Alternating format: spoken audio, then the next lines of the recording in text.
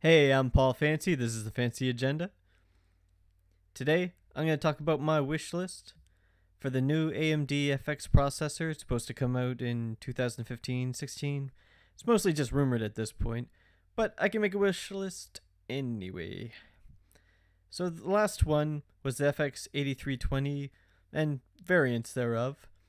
Now, one problem though with it is that they had two core modules that had two integer cores and one floating point unit. This made it somewhat anemic, not truly 8 cores, kind of like 8 core and a halves.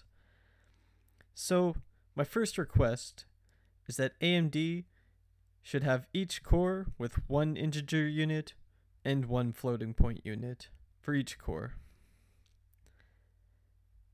My second request, more than 8 cores. That's asking a lot, but I really want to see AMD come out swinging and compete with Intel, since eHaswell, the new CPUs from Intel, is going to have 8 CPU cores. It would be awesome if AMD came out with more than 8, maybe 10 or 12. Of course, they would know best. They actually make processors. And my third request, no GPU on die, or silicon die. Don't make it some kind of APU.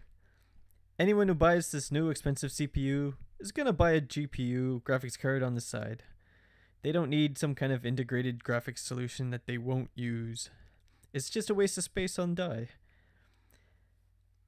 So I don't expect AMD to listen to me, nor really should they. Of course, this is all just a wish list purely for nerd fun, but if you like this, then click on the screen to see another nerdy video from me. Thanks. Bye.